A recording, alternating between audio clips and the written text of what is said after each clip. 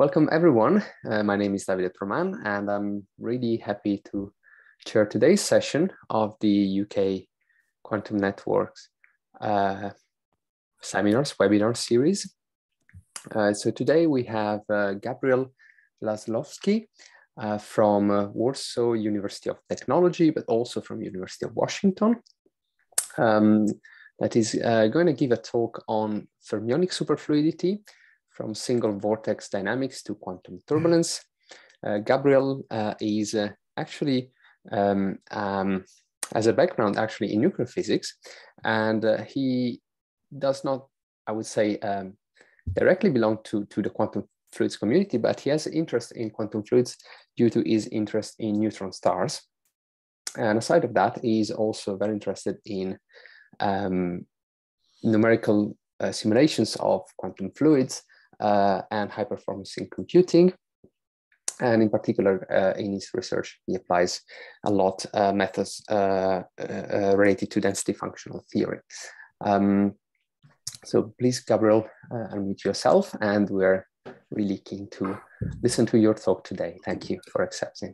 Yes, thank you. Thank you for introduction, and thank you for invitation.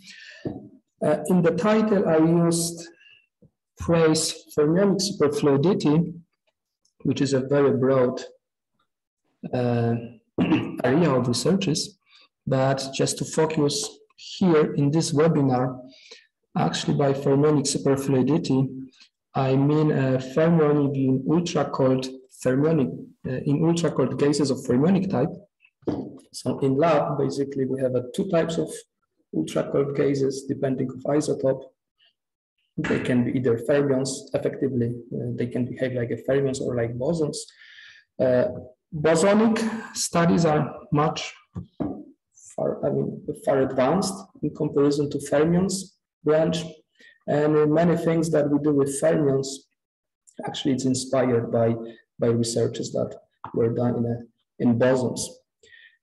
So from general point of view, the scientific question that we try to contribute to is following: what is impact of quantum statistics on superfluid dynamics?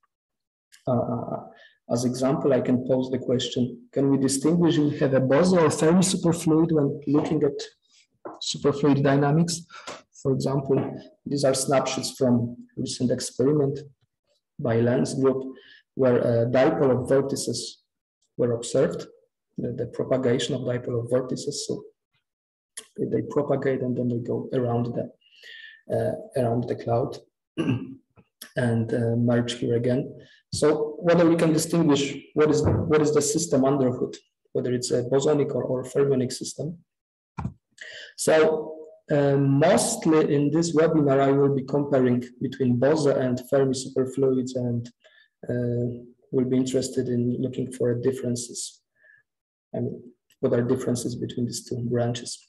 And what are the options if we want to compare Bose and Fermi superfluids? Of course, we can use helium superfluids. We have two helium isotopes, helium-4 and helium-3.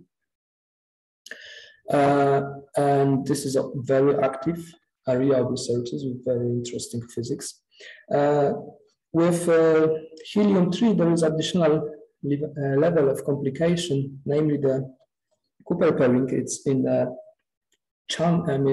the Cooper pairs have angular momentum equal 1 and total spin equal 1. So we call it that we have a P-wave spin triplet superfluidity. And that introduces new interesting physics, but also introduces a lot of the complications with comparing with helium-4.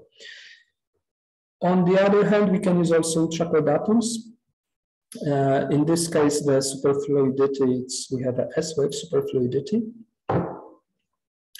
And that's the simplest form of superfluidity in a Fermi systems that we can have. So that simplifies.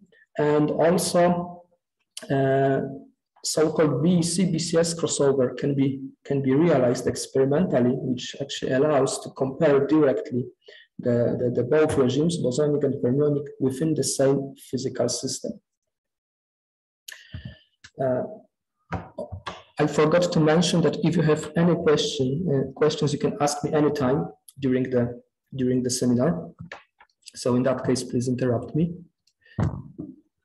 Okay, so what is BCS-BEC crossover? So we consider fermionic gas with attractive interparticle interaction. And so BCS regime corresponds to the case where we have weak interactions between fermions. So in that case,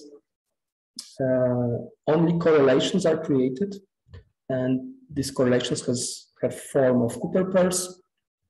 As we increase the interaction strength between the particles, the strength of the correlations also increases, and it's manifested by decreasing the size of the Cooper pair. So we have a limit, we have a regime of strong interactions, and in this regime, the size of the Cooper pair is of the same order as interparticle distance between particles. In many cases, we call this this point, which is characterized by dimensionless coupling constant, which is Fermi energy times scattering length. We refer to this point as a unitary Fermi gas. And if we increase further the interaction between fermions, it's attractive interaction. So at some point, this interaction generates bound states. So two fermions with opposite spin create a bound state, and these bound states are dimers, effectively bosons. And if one computes the interaction between the dimers, it's weak. So we have a weakly interacting Bose gas here. And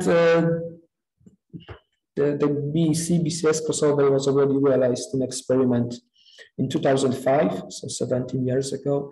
These are snapshots from the paper by Martin Svierlein showing the lattice of vortices in all three interaction regimes: weakly interacting Bose gas, strongly interacting Fermi gas, and weakly interacting Fermi gas.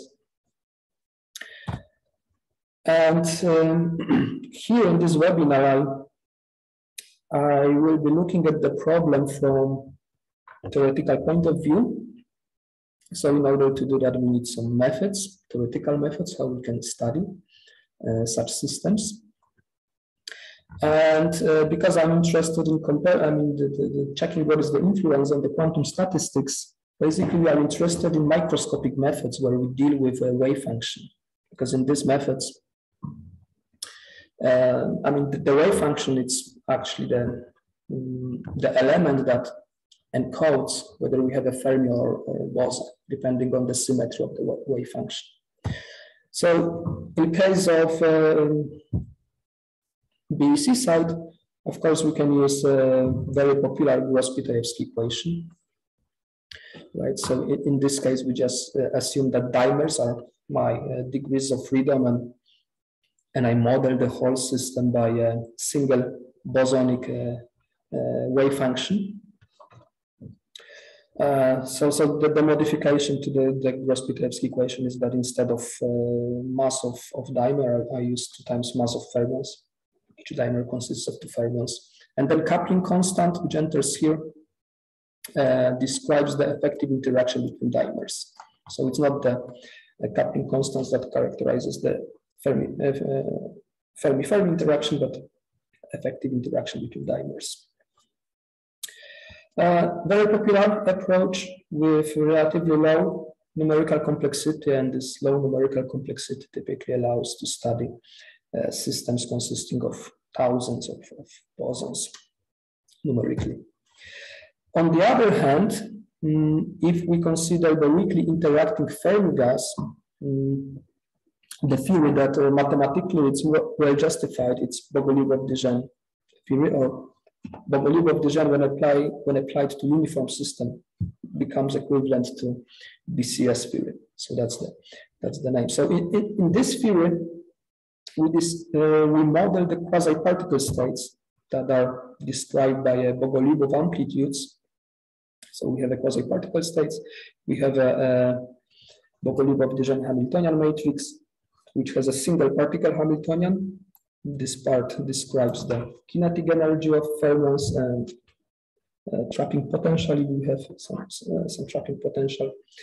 And of the diagonal terms are so-called pairing potential, and this term describes the Cooper pairs, the correlations between particles with opposite spins. And that's the only place where the interaction enters to this description. So in other words, in Bogoliubov-Dijen description, the role of the interaction is just to create the pairing correlations in the system. So mathematically, this is well justified if dimensionless coupling constant is much smaller than 1. In this method, we do not have a single wave function. We have a many quasi-particle states that we evolve in time, and this is actually the place where Pauli exclusion principle enters to the game. Right, that in each quasi-particle, in each state we can have only one quasi-particle, and all of them must be orthonormal to each other all the time. So the fact that now we evolve many quantum states, many quasi-particle states, introduces this extra factor here. So now the numerical scaling, it's n squared log n, and that means that this method costs more than simulations with Rospitayevsky equation. Now, when thinking about synergy between theory and experiment, you may notice that actually in experiment we never have weakly interacting Fermi gas in a superfluid state. It is because the critical temperature for the fermionic superfluids decays exponentially as we go to the weak interactions. So this is the regime where actually the BCS theory it's well justified. The dimensionless coupling constant is smaller than 1. On the other hand, in real experiments, typically the lowest temperature that can be that the system can be cooled down, it's about 5% of Fermi temperature. So that means that technically we may study systems in labs up to this point. So the coupling constant actually is bigger than 1, and that means that the effect of interaction cannot be neglected. Right, so here I show again the experimental results where experimental is actually attached the label BCS regime, but when we look at the dimensionless coupling constant, it's bigger than 1. Here it's 1.5. That was in 2005. Here as example, I show experiment from 2018 where also vortices were observed. These dots here are vortices in 3 different interaction regimes. So not much changed since that time. Again, the dimensionless coupling constant is bigger than 1. So actually what we have in a lab is a system where interactions cannot be neglected. I mean, the interactions are still strong. In this graph, what I'm showing is a pairing potential as a function of coupling constant, and dots are results of quantum Monte Carlo calculations for a neutron matter. These are red dots, and black dots are results for ultracold atomic gases. So in this regime, which is called, let's say, BCS regime, in experiments, we actually have a system which is very close to, which is very similar to neutron matter, which is still strongly interacting system.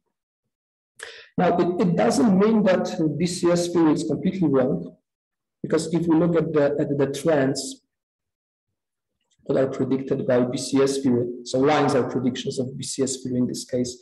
Typically, BCS theory predicts correctly trends, but the problem is that it either overestimates or underestimates results, and that introduces complications when we would like, if we want to compare with experimental data at some point. But there is a solution to this problem, namely, we can use density functional theory.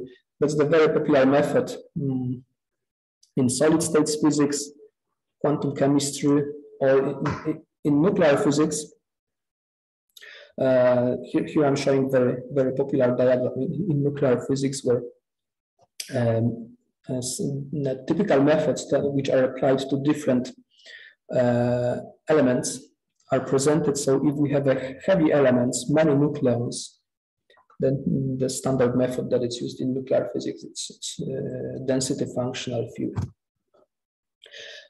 So this theory, in principle, it's exact. It's due to the Hohenberg-Kohn theorem that implies that actually if you are interested in some observables, each observable can be written as a function of density. So it's enough to know density to extract observable. We don't need to know a wave function.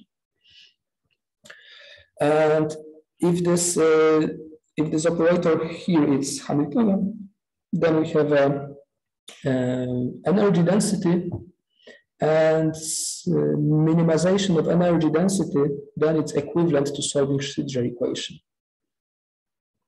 In a sense that if we look for the ground state properties, for example, for the ground state properties, we are looking for the state with the lowest energy. So that means that we can minimize energy density functional. So here there is a mapping. We can do mapping between the solving Schrödinger equation and minimizing the energy density functional. However, the problem is that there is no recipe how to construct this functional. And in practice, we postulate the form of the functional, and this is how actually the approximation enters to the theory. So in principle, the theory is exact, but in practice, it's not. Everything it depends how good functional is, how well it approximates the exact functional. However, what we can say about this method is that DFT allows to include beyond mean field effects. So the effects that cannot be described by simple mean field theory. Here by mean field, I understand Bose-Liebov-Dijen, while keeping the numerical costs similar to the mean field methods. And that's the biggest advantage of this method. So in my group, we are using so-called superfluid local density approximation. This name refers to the class of the functionals. I do not write here explicitly the functional, but once we minimize the functional that belongs to this class, what we get the equations that are formally the same as Bose-Liebov-Dijen equations. So again, we have a quasi-particle wave functions with differences that now the single particle Hamiltonian has more elements.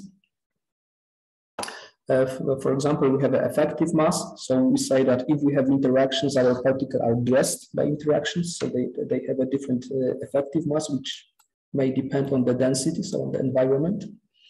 We have an additional potential that simulates the effects of interactions. And we also may have some vector potentials that depends on the currents. So the dynamics depends not only on the densities, but can also depend on the currents. And also the pairing potential. So this is the potential that describes the strength, how strongly Cooper pairs are bound. The coupling constant that enters here also acquires the density dependence. So from a qualitative level, the biggest difference in this description is that it introduces additional explicit coupling between density modes and pairing modes, because now the densities modes and pairing modes, this symbol mu here, we call it anomalous density. It's something that is proportional to the pairing gap, to the function that describes Cooper pairs. These two modes are coupled. So in summary, we have three regimes. For each regime, we have a dedicated method that we can apply. So Rospitayevsky has a degree of freedom. We have a dimers here, and we just model the condensate wave function. While for strongly interacting and weakly interacting Fermi gases, we deal with methods where fermions are our degrees of freedom, and that causes that we need to consider the quasi-particle states. The thing that will be important during this webinar is that both methods, SLDA, or density functional theory method, or Bogoliubov-Dijen, they allow for the solutions where density of particles is non-zero, while delta is zero, the order parameter. In this field, if we have a Cooper pairs, we have a superfluidity. If we don't have Cooper pairs, we don't have superfluidity. So delta works as an order parameter. And this phenomenon we call Cooper pair breaking.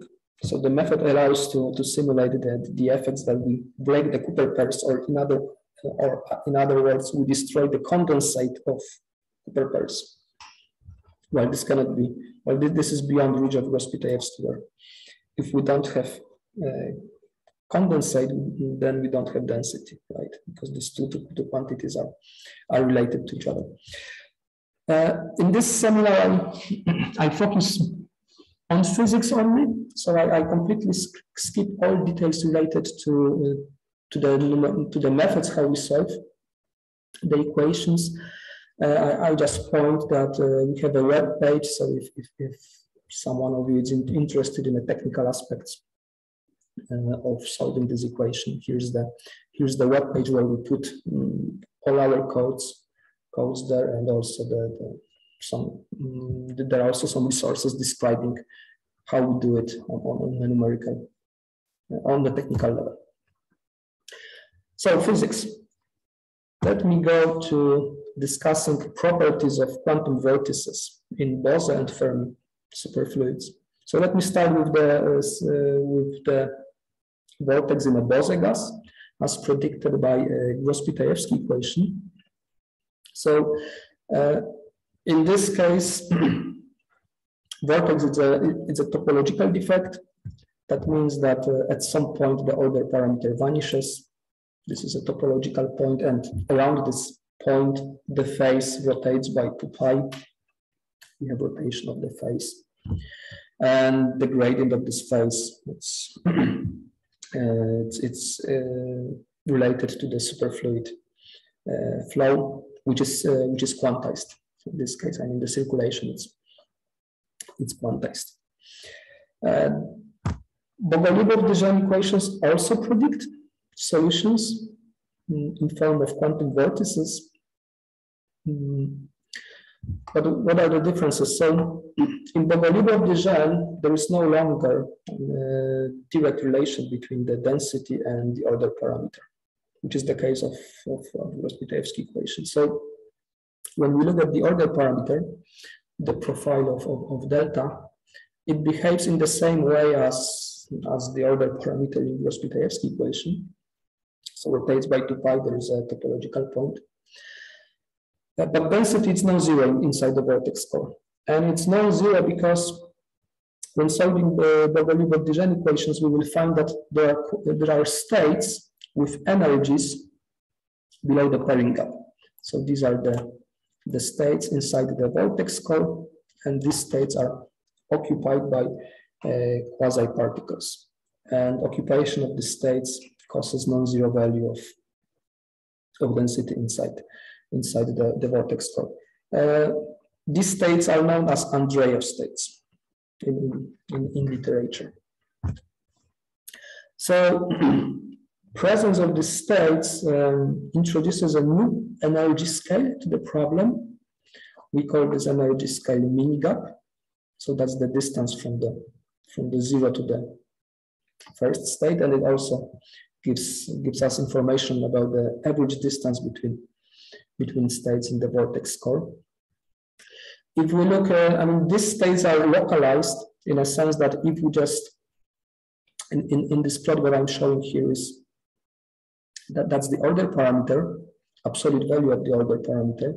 So here we have a 0, and the phase rotates around each vortex. So these are dipoles of vortices. And if we just compute what is the contribution to the density coming only from the states inside the gap, so these are precisely the states inside the gap, we find that these states are localized, so they correspond to the particles sitting in the vortices. So sometimes in literature we use the statement that the cores of vortices in the fermionic superfluids are filled with the normal component, in the sense that there is no pairing gap there. The order parameter is 0, but there is no zero density. And the mini-gap energy scales like a pairing gap, while the pairing gap scales exponentially as we go to the BCS regime. So we have that in case of the weakly interacting Fermi gas, we have many Andreev states that fill the vortices, so a lot of matter inside the cores. So we only have a small depletion of the density. So this plot shows the density as a function of distance from the center of the vortex. And then as we increase the strength of the interaction strength, pairing gap also increases. So the number of Andreev states decreases. In the strongly interacting regime, we have only a few states inside the core. And as we go to the BEC side, basically the mini gap becomes bigger than the pairing gap. Then we have no more states in the vortex core. The core becomes empty, and that's how we recover the Gross-Pitayevsky solution. So using the interaction knob, we can control the amount of matter that we have in the vortex core. These states inside the vortex, the Andreev states, these are states that they have a well-defined angular momentum. So on this graph, what I'm showing, I have a angular momentum, so m quantum number, and here I have an energy of the state. I consider only the states inside below the pairing gap, so inside the vortex core. So they have non-zero angular momentum, so the matter inside the vortex core rotates. Of course, because that's the Fermionic system, each quasi-particle states, each quasi-particle that's inside the vortex core must have to a different quantum number because of Pauli principle. But of course, if we sum all states that we have in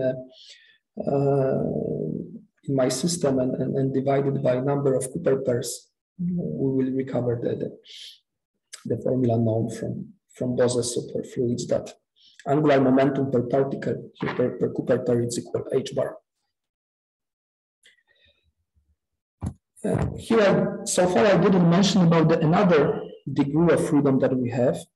Namely, for fermions, we have a spin degree of freedom. So we have particles with spin up and spin down. And so far I was assuming that number of spin up and spin down particles is equal, but in general, we may have a different number of spin up and spin down particles. So technically, the way how we introduce the population imbalance between two spin states is that we change the chemical potentials for spin up and spin down particles. And this branch that I was showing, the blue dots actually, because we have a spin up and spin down particles, it's degenerate. So if we introduce the spin imbalance, we lift this degeneracy and one branch goes up, another branch goes down, and the effect that what we have at the end, we find that now for spin imbalanced systems, now inside the vortex core we have states which have actually negative angular momentum. So sum of matter inside the vortex core rotates in the opposite direction. So if we plot, for example, a velocity flow, the velocity field as a function of the distance from the vortex core. 0 is the vortex core, that's the distance from the vortex core, that's the velocity field. Blue points, it's a spin symmetric system, so basically it decays like a 1 over r. But if we start to introduce the population imbalance, so then we change the way how the Andreev states are occupied inside the vortex core, and we can generate the situation that actually the core is rotating in opposite direction than the rest of the vortex. So we have a core that is rotating, for example, in this direction, while the matter further from the vortex rotates in an opposite direction. So, so the core is something that we can, using the interaction strength or population imbalance, that's something that to some extent we can control its structure. I will add here that also in case of a spin balanced system, that the majority particles, so the particles that cannot find the partner to create the Cooper pair, actually like to accumulate in the core. So that's another property. And the question that we may ask, of course, is, does it matter that we have something inside the core when, if we consider dynamics? Is it significant? And does it produce significant effects or not? And in literature, it was already discussed in literature that yes, it may produce some effects. For example, in 2012, Silayev made analogy that vortices actually can work as a containers that keep inside some matter particles, and if such container is moving with acceleration, for example, we shake this container. Effectively, what we do, we heat up the gas in that container, and that may cause the heat flux that is coming out from such box.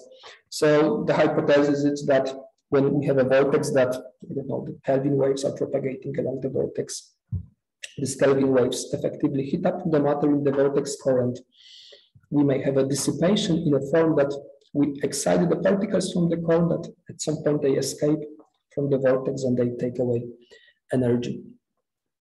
So dissipation mechanism via emission of quasi-particles from the vortex core. Another mechanism that is also discussed, but mainly in context of superfluid helium-3, it's so-called spectral flow. It's additional contribution to the forces acting on the vortex line, coming from the process that is related to the relaxation of core-bound fermions towards the equilibrium. So if vortex is moving, we excite the vortex core, and then due to relaxation, that may produce some additional dissipation force. So,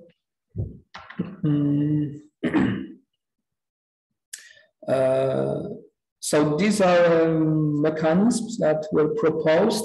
However, I think that since today we don't have direct evidence that they are in action.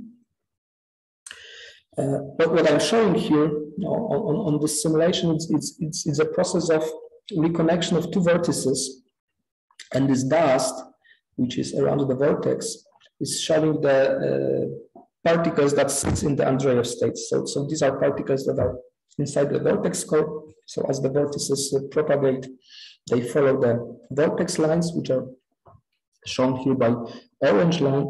And then now we have a reconnection process.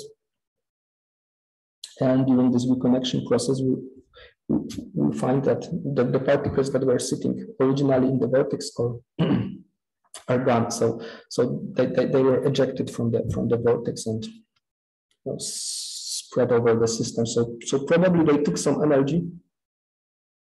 So in other words, what we expect that energy transfers during the, let's say, the connection events or during the vortex dynamics, the propagation of Kelvin waves will be slightly different in the case of fermionic superfluids. We know that in case of Bose superfluids, the sound wave is emitted. Here I provided a very nice figure from recent paper from 2020, where this effect was studied in great details. So the same we expect here in the case of a fermionic vortices. And in addition to that, we expect that part of energy will be also consumed to excite the vortex core. But this needs to be confirmed. on a more detailed calculations, which I think it's presently that there is no such calculations in the literature. But the presence of the internal vortex structure doesn't mean that basically all properties of vortex dynamics are modified. For example, it is it is conjectured that if we look at the evolution of the minimal distance between two vortices during the reconnection process, it is speculated that, sorry, it is conjectured that it follows some power law, precisely that it scales like a square root of time. And this scaling can be justified using the dimensional arguments. I took this dimensional arguments from the paper from 2019, where the interaction with Bose, so the vortex reconnections, the Bose superfluids were studied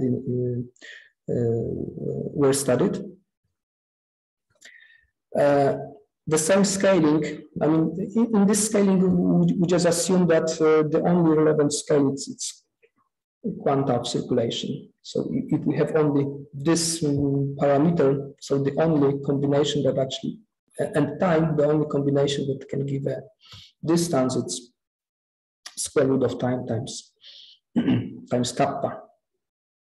And this can be also even more strictly justified when the scaling can be derived from Gross-Pitayevsky equation, assuming that inside the vortex core, basically, there is no matter, so we can neglect the nonlinear term.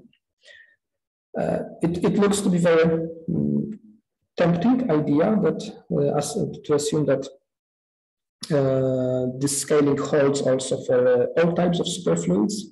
However, in case of fermionic superfluids, if we assume that we have a densities inside the vortex core, there is no, a priori, there is no reason to rule out this possibility that also densities somehow contributes to the internal structure of the vortex core contributes to the reconnection dynamics.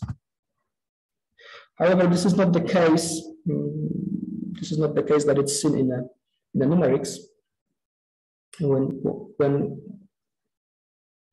When executing them, when studying the reconnection using the numerics, basically so far what we found is that in all cases that we considered, so we are considering the Gross-Pitayevsky equation, of course, just to check that we can indeed reproduce the known results from Bose superfluids, and then when apply the same method to the strongly interacting or weakly interacting fermionic system, we see that the distance, here what I show on this axis, there is a time to reconnection. That's the distance between vortices, and that this minimal distance as a function of time scales indeed like a square root of time, and it's very independent on the vortex core structure. Like we also were considering this exotic states where we have a reversed flow inside the vortex core, yeah, in spin and balanced system. So this property indeed looks to be very universal and seems to be holding in all three types of superfluids that at least we were considering. And in last point, now I would like to move to even more complex system, where now we have many vortices. So these vortices can interact with each other and create complex structures. So then we have the state that it's called the quantum turbulence. In this year, actually, we published the paper where we are considering the turbulence in a rotating turbulence. By rotating turbulence, I mean the case where we have many vortices, but the total angular momentum of the system it's non-zero. So in our setup, we started with a lattice of vortices, like a Gabriel Wlazłowski lattice, and then so we have a gas confined in a tube. We have a Briscoe lattice of vortices, and then we imprint the solitons. So we imprint the phase pi to our order parameter. And this imprinting works like an injection of energy to the system. So we want to excite the system, create some non-trivial dynamics. So solitons in a three-dimensional systems are unstable. They decay.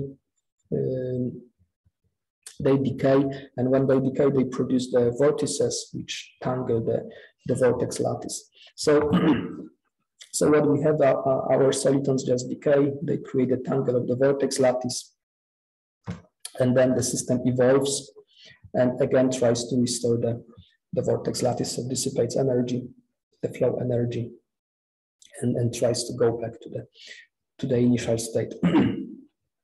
The difference between the initial state and the final state is that the final state is excited because we injected energy. So we started from this level, dynamically imprinted solitons, injected energy to the system. So at the end, we have again the vortex lattice, but at the excited state. And since there is no experimental data that we could compare with, because there is no experiments with turbulence for Fermi cases, what we do a comparative study between the predictions of the Gross-Pitayevsky equation and Fermionic theory. So in practice, we use a slightly modified Gross-Pitayevsky equation where instead of using nonlinear term, which is coupling constant times density square, we use a term which has a scaling as for the Fermionic system. So the density to power 5/3, so slightly different, but close to 2. And because this is a rotating quantum turbulence, we consider this in a rotating frame system. So we do basically the same simulations using the Gross-Pitayevsky, which assumes that we have a condensate of Cooper pairs. That's why we have the 4m here, mass of which Cooper pair is 2 times Fermionic mass. And what we find is that indeed, I mean, the Gross-Pitayevsky can reproduce at a qualitative level, basically the Fermionic calculations, if we assume explicitly that we have some dissipation. So that gives us information that actually the Fermionic formulation already has some mechanism that works like dissipation coefficient. So this is the dissipation coefficient, which we include as for the complex time formulation. But when injecting energy in a Gross-Pitayevsky model, basically we find that when we inject energy, it goes to the vortices. So what I'm showing here is the time, and that's the total length of vortices. So total length of vortices increases, we generate the tangle, and then it starts to decay. In case of fermions, when we inject energy, part of energy goes somewhere else. So basically, the total amount of vorticity that we have at the end, so it's much smaller what we see in a Gross-Pitayevsky. That means that there is something else that actually consumes energy from the injection. And yeah, to figure out what is the something else, we can make analysis of Kelvin waves actually helps to figure out what might be the source of that. Because our system has this structure that we have now many vortices that are stretching through the tube. I can parameterize. What we do, we parameterize each vortex point by coordinates x and y that depends on the z coordinate, the height here. So that's the typical procedure from literature, that we construct the variable which is x times iy, so complex variable, and making Fourier transform.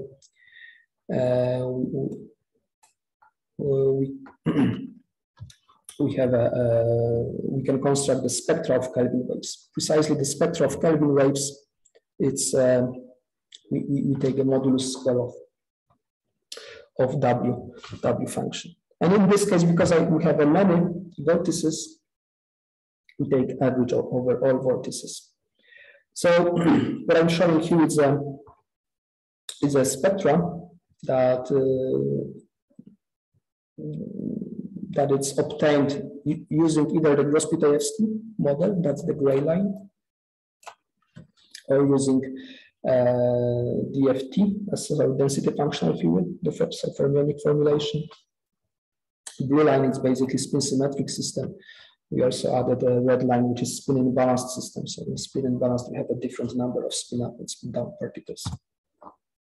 But what's most important here, that if you look at the late times of the evolution of the system, we find that there is something that dumps Kelvin waves of low wave number. So there is significant difference between what Gross-Pitayevsky predicts and what the other method predicts. This is logarithmic scale, so this actually, this difference here, it's about 2 orders of magnitude, so it's significant. And similar dumping of Kelvin waves is seen in a vortex filament model simulations if it is coupled to a normal component, so if mutual friction is actually taken into account. Here I put some references showing such results. So that suggests that in a fermionic systems, basically we have active the Cooper pair breaking mechanism. So when we inject energy, part of energy goes to the flow, but part of energy just breaks the Cooper pairs. And these broken Cooper pairs basically may act as a thermal reservoir or normal component that couples with superfluid component. So this is a speculation because we don't have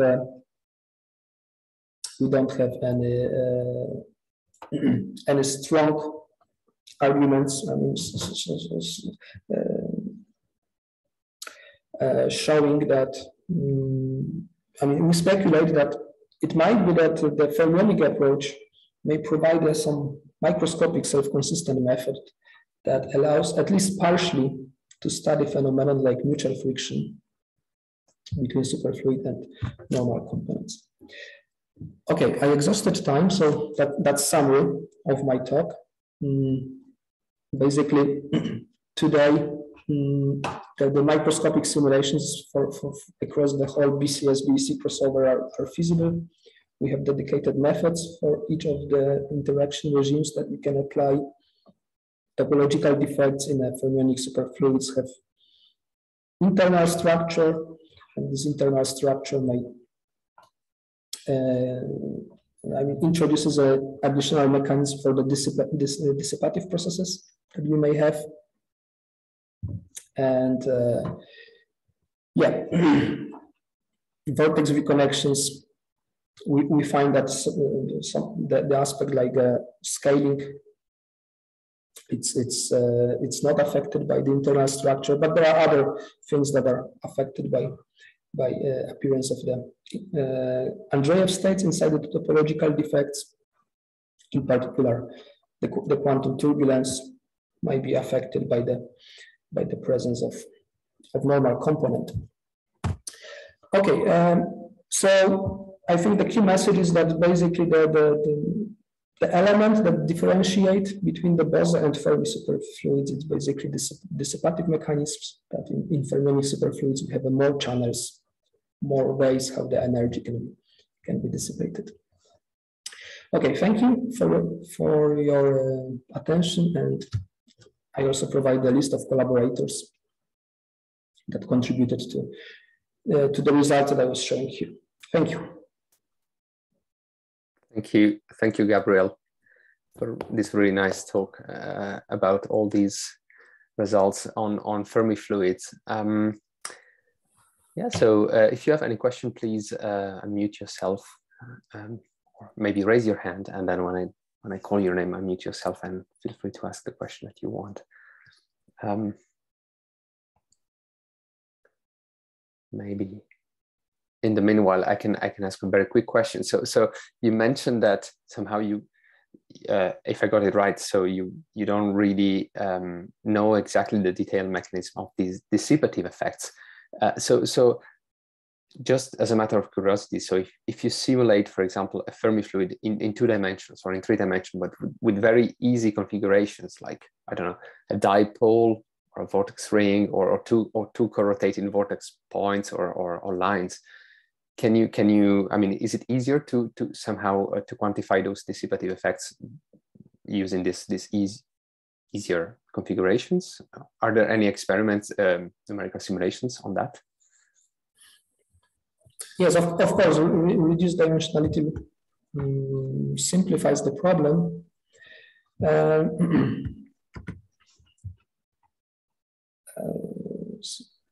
Let me just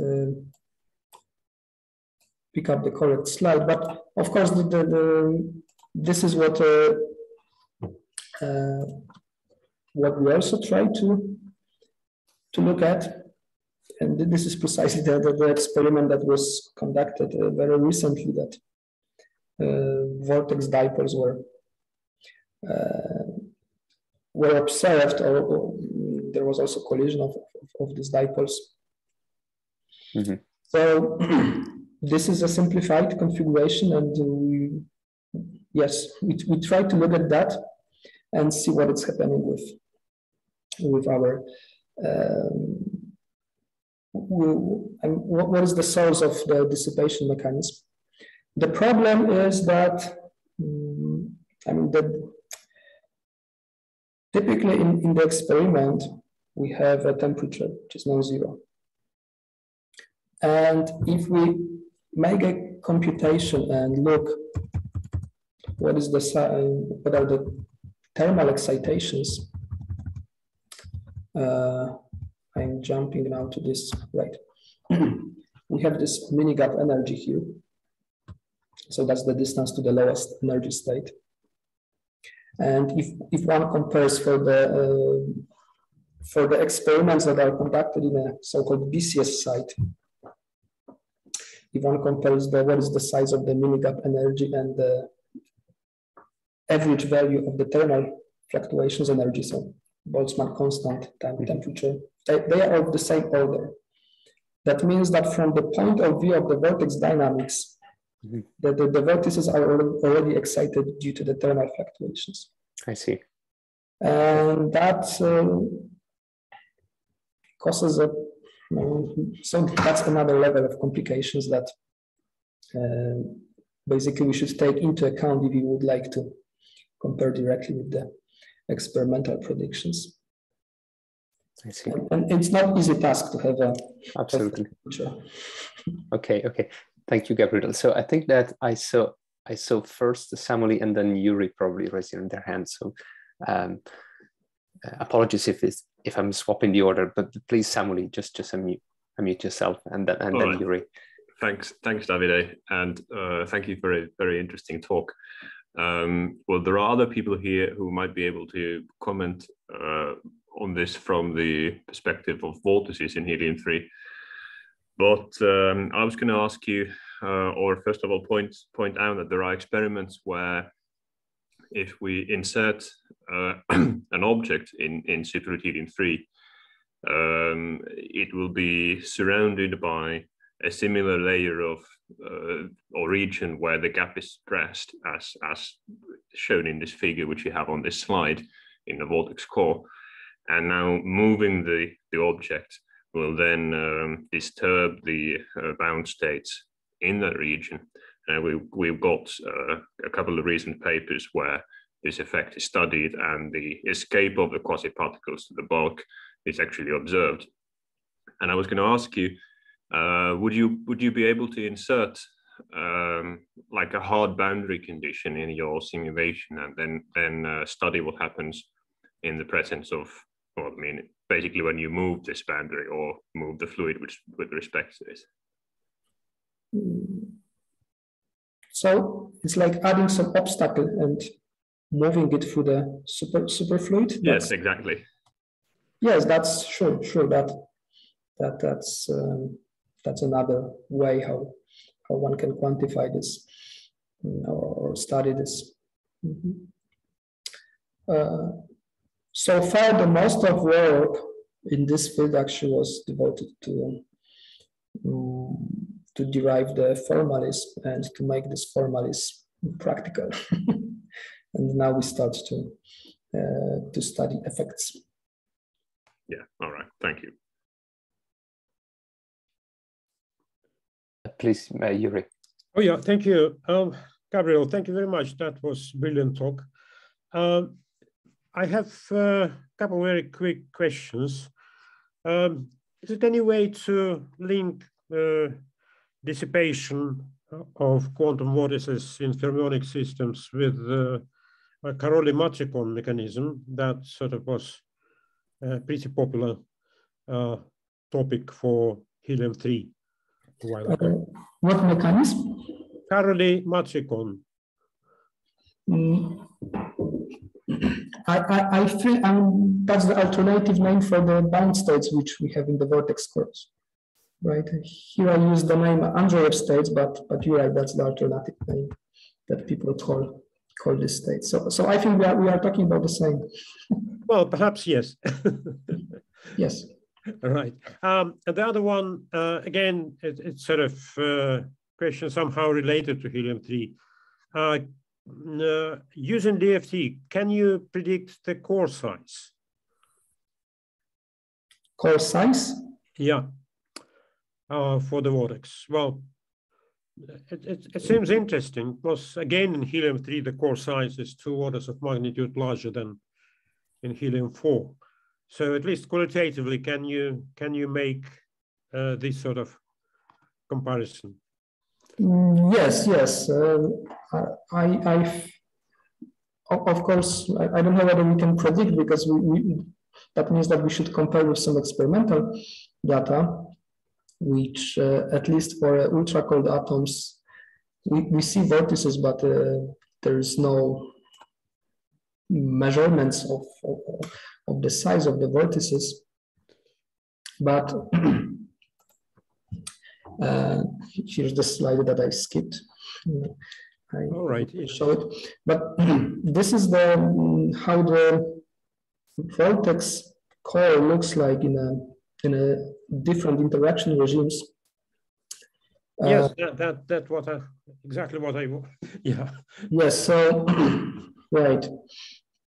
So in BCS regime, actually, there are 2 length scales that characterize the vortex. One is the inverse of Fermi energy, where the order parameter behaves linearly, and then there is another length scale which is much bigger, which is coherence lambda. This scale causes that in a Fermi systems vortices are much bigger, and of course psi increases exponentially as we go to the BCS regime because it's correlated directly to the pairing gap. Yeah. I don't know if I answered your question, but in theory we can calculate it, but we don't have a data that we can compare it and claim that we predict correctly the value. Yeah. Well, thank you. Yeah. So are there any other questions for Gabriel? Maybe I can only ask you just a specification to the answer that you gave before. So effectively all the models that you described are derived in the zero temperature limit. Is that right? Yes, okay. Yes. So the calculations that we do is in the 0 temperature limit, but because now we deal with the quasi-particle states, and in quasi-particle states, going to the formalism again, value of the Gen formalism. So the quasi-particle states have an amplitude probability that I have a hole there or I have a particle. So the equation of motions actually govern how they are occupied if dynamics proceeds. So if I plot the occupation probability, it changes in a time. So in some sense, it may mimic temperature effects, but formally we use the zero temperature formalism. Right? So it's temperature fluctuation or just quantum fluctuations or? That will be quantum fluctuations. Okay, okay, I see. Okay, Mm-hmm. thank you. And if I can also ask another probably stupid question is, so when you show the occupation of the Andreev level into a vortex, I mean, is this number always discrete, or you also have a continuous spectrum at some point? So inside the vortex core, the spectrum is discrete. Okay. And continuous spectrum of the quasi-particle states starts above the pairing gap. Oh, I see. Okay. There is a famous formula in BCS theory that quasi-particle spectra is square root of kinetic energy square plus delta square. Okay, right. Are there any other questions for Gabriel? Well, if not, thank you, Gabriel, again for your really interesting talk. And